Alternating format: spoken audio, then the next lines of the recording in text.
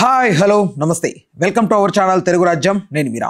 Unstoppable season 4 అయితే start అయింది.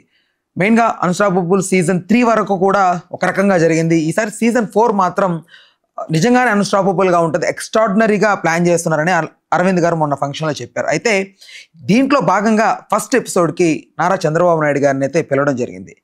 ఇక్కడ పిలిచినటువంటి ఈ సందర్భంగా కొన్ని ప్రశ్నలు అనూహ్యంగా అడిగారంట. అయితే ఈ ప్రశ్నలు ఎలా బయటకు వచ్చాయంటే అక్కడ ఉన్నటువంటి ఎవరైతే ఆడియన్స్ ఉంటారో వీళ్ళు బయటకు వచ్చి ఇలాంటి ప్రశ్నలు లోపల అడిగారని చెప్తున్నారు. అంటే మెయిన్గా జూనియర్ ఎన్టీఆర్కి సంబంధించి టాపిక్ వచ్చిందని అంటున్నారు. అసలు ఎందుకు జూనియర్ ఎన్టీఆర్ గారి టాపిక్ తీసుకురావాల్సి వచ్చింది, ఏంటి దీనికి సంబంధించి ఒక మంచి వివరణ, ఒక పూర్తి విశ్లేషణ మనకు అందించడానికి సినీ మరియు రాజకీయ విశ్లేషకులు దాసరి విజ్ఞాన్ గారు మనతో ఉన్నారు. నమస్తే అన్న. నమస్తే. అన్స్టాపబుల్ షో అనేది మామూలుగా అపోహలన్నిటి తొలగించే భాగంగానే పెడుతుంటారని మీరు చెప్పారు ఇది వరకు కూడా.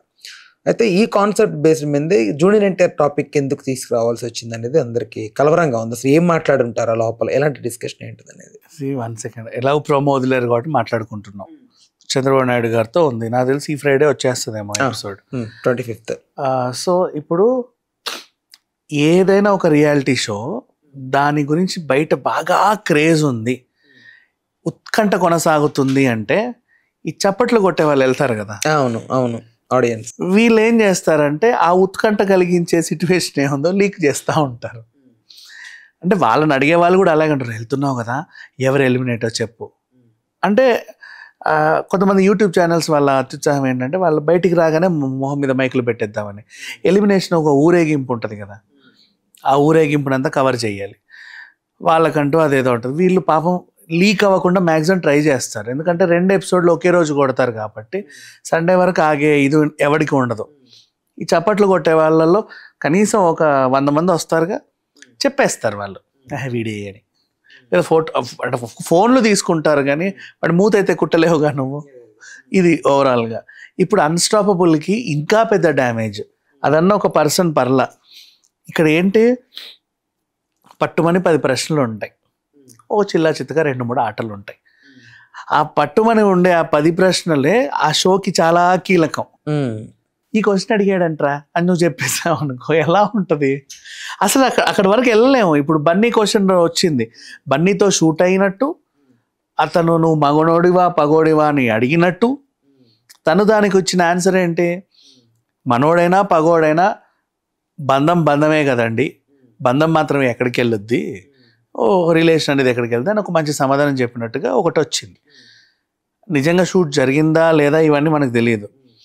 చంద్రబాబు నాయుడు గారితో ఒక షూట్ అయింది, ఏదో ప్రశ్నలు అడిగారంట అని చెప్పేసి ఒక వార్త బయటకు వచ్చింది. షూట్ అయింది అని చెప్పి వాళ్ళే చెప్పారు, మేము వచ్చేస్తున్నాము తెల్లారేసరికి వెయిట్ చేయండి అని.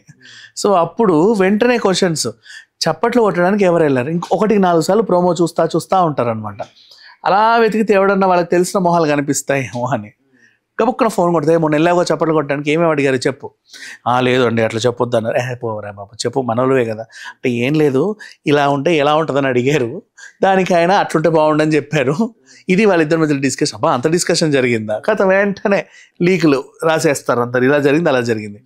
ఇది జరిగిన వాళ్ళందరికీ అది చూడాలన్న ఉత్కంఠ ఉండదు. మళ్ళీ తెలుసులే మాకు నెక్స్ట్ క్వశ్చన్ ఏంటో, మాకు నెక్స్ట్ క్వశ్చన్ ఏంటో అని కూర్చుంటారు పెట్టుకున్న వాళ్ళందరూ. అయినప్పటికీ కూడా అసలు ఏ విధంగా అడుగుతారు, దానికి ఆయన ఏ విధంగా సమాధానం చెప్తాడనే క్యూరియాసిటీ బయటకు వస్తుంది. ఇప్పుడు మన పవన్ కళ్యాణ్ 3 పెళ్లిళ్ళ గురించి కూడా మాట్లాడతారని ముందే చెప్పేశాడు, ముందే చెప్పాడు. బాలయ్య కూడా చాలా సీరియస్ వార్నింగ్ ఇచ్చాడు అన్నారు, కానీ ఆ డైలాగ్ బయటికి రాల. ఉరకొక్కల ఎపిసోడ్ నుంచి వచ్చింది కానీ బయటికి రాల. నెక్స్ట్ మళ్ళీ ఇంకొకటి ఏంటి, ఇంకో లీక్ వచ్చింది, మన వైఎస్ గారి గురించి క్వశ్చన్ వస్తుంది అని సురేష్ గారు అండ్ మన ఆయన ఎవరు ఆ క్రికెటర్ ముఖ్యమంత్రి కిరణ్ కుమార్ గారు వాళ్ళు వెళ్ళినప్పుడు కూడా వైఎస్ఆర్ గురించి క్వశ్చన్ వచ్చిందని కూడా అన్నారు. అది ముందే లీక్ అయిపోయింది. ప్రభాస్ తో పాటు గోపీచంద్ వస్తాడు అని చెప్పేసి అది ముందు బాగా లీక్ అయిపోయింది. కొన్ని సస్పెన్స్, పవన్ కళ్యాణ్ ఎపిసోడ్ లో సాయిధరం తేజ్ వచ్చాడు అని లీక్ అయింది. అండ్ వీళ్ళు వచ్చినప్పుడు రాధిక వచ్చిందని లీక్ అయింది. ఇట్లా రాకూడదు లీకులు అసలు. యాక్చువల్ గా అది చెప్పేస్తున్నారు, ఇది జరిగింది అది జరిగింది అని. ఇప్పుడు కూడా ఏమాత్రం తగ్గకుండా షో అయితే అయ్యింది. అందరు అలాగే సెక్యూరిటీగా ఫోన్లు తీసుకున్నారు. ఖచ్చితంగా చప్పట్లు కొట్టే వాళ్ళు కావాలి, కానీ వాడు వాగొద్దు. అలాంటప్పుడు వీళ్ళు స్ట్రిక్ట్గా ఒక టీంని తీసుకొని వాళ్ళనే సీజన్ మొత్తం కంటిన్యూ చేస్తే బాగుండేది. ఎంతో కొంత ఇచ్చి జూనియర్ ఆర్టిస్టులు అయితే చెప్పరబ్బా, అంటే కార్డు ఉన్న జూనియర్ ఆర్టిస్టులు ఉంటారా, వాళ్ళ డ్యూటీ అది సినిమాకి, వాళ్ళు ప్రతి సినిమాకి వాళ్ళని పిలవాలి కదా, కార్డ్ నెంబర్లు రాసుకుంటారు, 100 మందిని పంపించేస్తారు.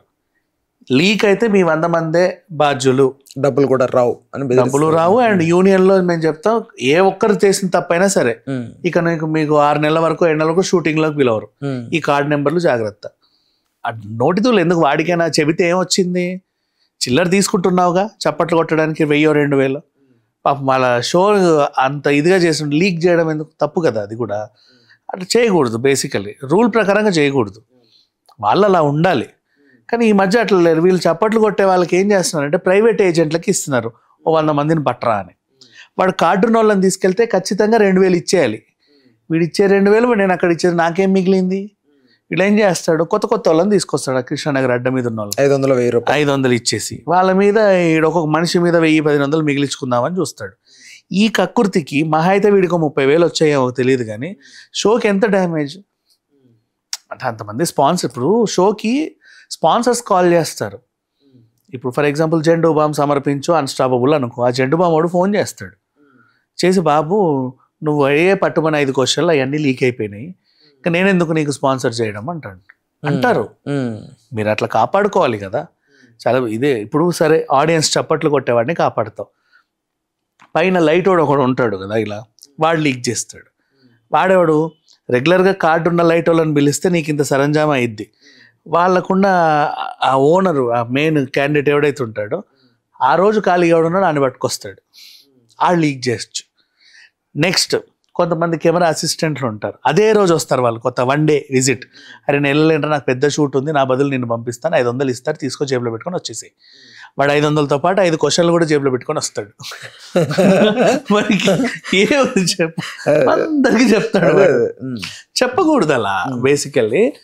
అది ఎంత కాదనుకున్నా నేను ఆహా వాళ్ళ అంటే ఈ ప్రొడక్షన్ హౌస్ వాళ్ళ వైఫల్యం అనే చెప్పుకోవాలి. ఇప్పుడు ఆల్రెడీ బిగ్ బాస్కే లీక్స్ అవుతున్నాయి, 6-8 ఏళ్ల నుంచి చూస్తున్నాము. ఇంత చేసిన తర్వాత కూడా మీరు జాగ్రత్త పడకపోతే ఎలా? నీ షోకి ముఖ్యమే నీ క్వశ్చన్స్, దానికైనా ఏం చెప్తాడు అని. ఏం లేదురా మన జైలు విషయాలు అడిగారు, ఆయన కూడా ఏదో చెప్పాడు, అయిపోయింది. ఇంకేంటి, ఏం అడుగుతారో అనేది క్యూరియాసిటీ ఇంకెక్కడ ఏడ్చింది లేదు కదా. సో వీళ్ళు జాగ్రత్త పడాలి.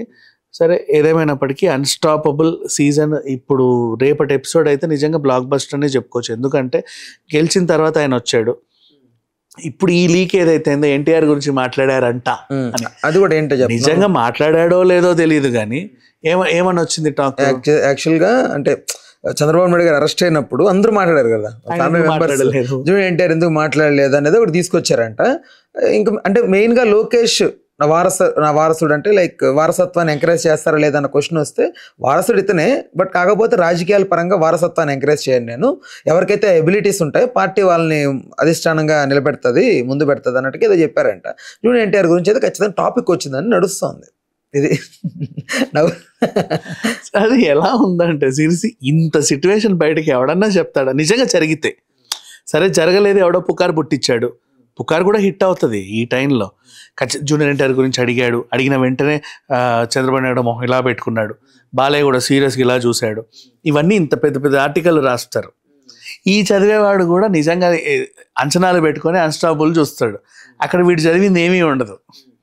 మళ్ళీ ఏమనుకుంటా అంటే ఆ జూనియర్ ఎన్టీఆర్ గురించి మాట్లాడారు కానీ ఎడిటింగ్లో కట్ చేశారని ఒకడు నమ్మినవాడు, అబ్బా నేను ఏదో ఉంటుందని చూస్తే ఏమీ లేదు ఈ ఎపిసోడ్లో, ఇంకో డిసప్పాయింట్మెంట్ ఒకడు.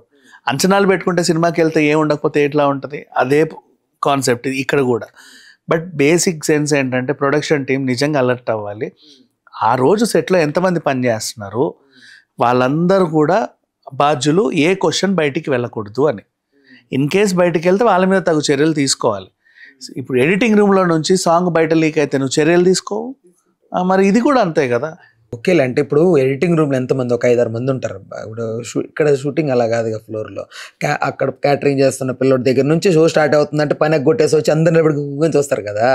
సో అప్పుడు ఏమవుతుంది అంటే ఎవడో ఒకటి లీక్ చేసేస్తాడు, బయటకు వెళ్ళిపోలేదు. But we should not encourage that, అంతే. అది అవుతానే ఉంది, వద్దని చెప్తున్నా కూడా అవుతానే ఉంది. దానికి ఏం చేస్తాను చెప్పు. సో ఒకవేళ జూనియర్ ఎన్టీఆర్ గురించి అడిగే ఉంటే, ఆ టాపిక్ వచ్చి ఉంటే, ఈ మిత్ ఏదైతే ఉందో బాలయ్య వర్సెస్ జూనియర్ ఎన్టీఆర్ అనేది ఫ్యాన్స్ వారు వాట్ ఎవర్, సో అది తొలగిపోయే అవకాశం ఉందా? తొలగిపోయే అవకాశం ఉంది. ఇన్ కేసు దాన్ని ఇంకో పుకారికి పునాది పడే అవకాశం ఉంది. Next episode junior NTR plus Kalyan Ram కూర్చుంటారంట అనే ఇది కూడా వచ్చేస్తుంది. మన ఇష్టం రాసుకోవచ్చు, ఎంతైనా రాసుకోవచ్చు. ఓకే, చూద్దామన్నా వచ్చిన తర్వాత ఆ ఎపిసోడ్కి సంబంధించి వాళ్ళు ఏం మాట్లాడుకున్నారు, మళ్ళీ వాటి మీద కూడా ఒక వీడియో చేసే ప్రయత్నం అయితే చేద్దాం. రైట్ మీరు చూసాక ఖచ్చితంగా అన్స్టాపబుల్ షో చూసాక ఖచ్చితంగా కామెంట్ రూపంలో తెలియజేయండి మీకు ఎలా అనిపించింది ఆ ఎపిసోడ్ అనేది. Thanks for the time, thanks for information. Please do subscribe to Telugu రాజ్యం channel. Please do subscribe to Telugu రాజ్యం channel. Please do subscribe to Telugu రాజ్యం ఛానల్. హాయ్ అండి, నేను మీ ఆర్పీని, నెల్లూరు పెద్దారెడ్డి చేపల పులుసు ఓనర్ని. మీరు తెలుగు రాజ్యం అనే ఈ యూట్యూబ్ ఛానల్ సబ్స్క్రైబ్ చేసుకుని మంచి మంచి వీడియోలతో వస్తారు. Thank you so much. Hi people, I'm Sonakshi Verma and you please watch Telugu Rajyam and please subscribe to the channel.